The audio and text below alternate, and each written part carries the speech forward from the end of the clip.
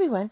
We're going to find the first term and common difference of the arithmetic sequence where the 14th term is -1 and the 18th term is -9.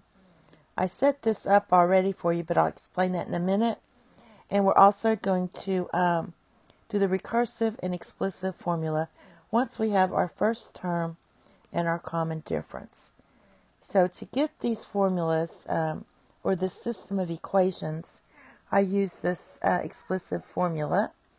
So basically it's saying the 14th term, and this is your n, the number of terms. So the 14th term is -1, and then when you get to the 18th term, we get to -9. Alright, so I use this formula and I wrote, well, my 14th term is a plus n minus 1 times d. Well, your n is 14. So 14 minus 1 is just 13. So this number here is always going to be 1 less than your nth term. So the 18th term was not -9. Yeah, it was. When you're doing your 18th term, you just go 1 less. So now we have our system. Let's just write it down. A plus 13d equals -1, and a plus 17d equals -9. And using elimination, we're going to eliminate our a.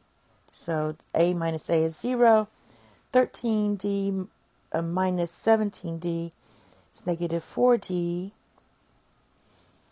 So let's see, is that right? Yeah. And then -1 minus a -8, -9 is -1 plus 9, which is 8. So your d equals -2. So we found our common difference, and now all we have to do is plug that into one of these formulas. I just usually use the first one.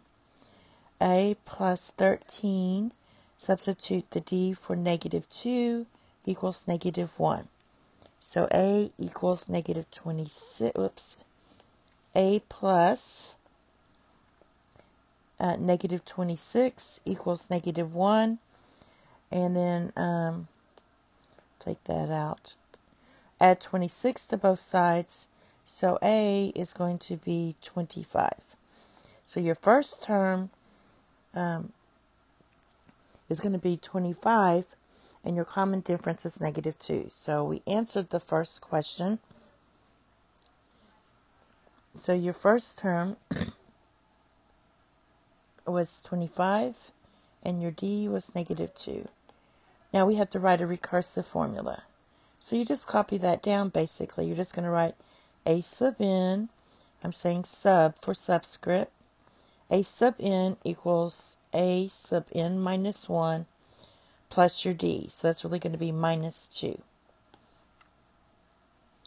And for your explicit formula, which is really the same as your nth term, you're just going to use this formula and substitute in your a and d. So your explicit formula or nth term is a sub n equals 25 plus n minus 1 times -2. This one you have to simplify. So you get 25 minus 2n plus 2. That's going to give you a sub n. Just combine those two and you get 27 minus 2n. And that's it. Thank you. Have a nice day. Bye-bye.